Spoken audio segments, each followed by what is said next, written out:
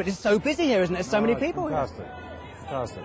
I've got to say, you arrived here in the 18 van. I mean, what a way to turn up. I know, and I don't know if you've seen the inside of the van, but it's much more comfortable than the original van. My nieces and nephews, it was a religion to them every Saturday, 6:30, watching this. And I watched it. I admired it very, very much. And your character, let's not forget, George Peppard played him in the original series. So Wonderfully, tough shoes to fill. Yeah, big shoes. So we kind of, we pay a homage to all of them. We tip our hat to certain elements in the show that we feel certainly the fans need to see these things, chomping a cigar and stuff, you know. But after that, we made our own movie, you know. Hopefully entertaining. And Murdoch he was my favourite. A lot of people like the face, but I thought Murdoch, he was crazy. You needed to do crazy well, and you successfully pulled that off. Murdoch and BA were actually my two favourites. I love that sort of chemistry between the two of them, you know, kind of love-hate thing that they have. And I think that's what Rampage and I really wanted to get at, because we were both really big fans of the show. We wanted to get that same kind of energy. So I hope we did.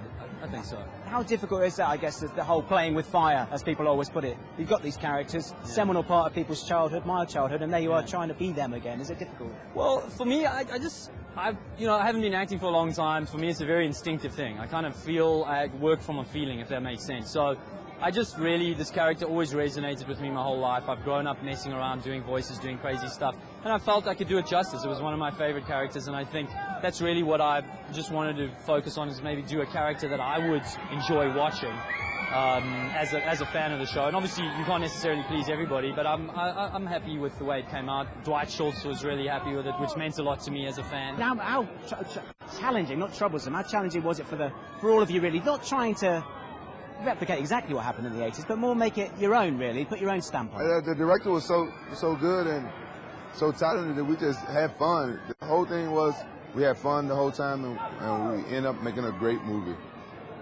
And from the point of view of having a laugh on set, I'd imagine it looked like the sort of film where you do have quite a lot of fun. Well, we had laughs all the time. Too much fun. Oh, too much fun. Me and Chateau like big kids. Like the whole 6 months we was BA and Murdoch. I called him Murdoch, he called me BA the whole time. It was just big kids. This is what I played at as a kid. You were basically living out my childhood fantasy. And I did my childhood fantasy, man. Just BA, Baracus. Nicely put. And have you met Mr. T? Has he given you any approval? I never met him. I'm kind of upset with you, Mr. T. Yeah? You heard many times that I'm a big fan of yours.